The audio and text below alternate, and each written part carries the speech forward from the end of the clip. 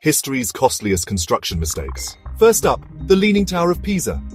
Built on soft ground with a weak foundation, this iconic tower started tilting soon after construction. Over $265 million has been spent just to keep it standing.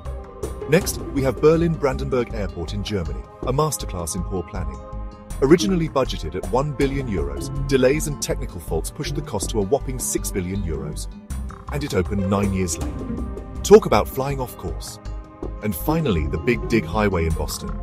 Supposed to cost $2.8 billion. But thanks to design flaws and mismanagement, the final bill skyrocketed to $14.6 billion. One of the most expensive infrastructure fails ever. Lesson learned, construction mistakes are costly. But with Pentamind, you get expert project management, engineering, and quality control, ensuring your project never faces such disasters. So what do you think? Which project surprised you the most? Comment below.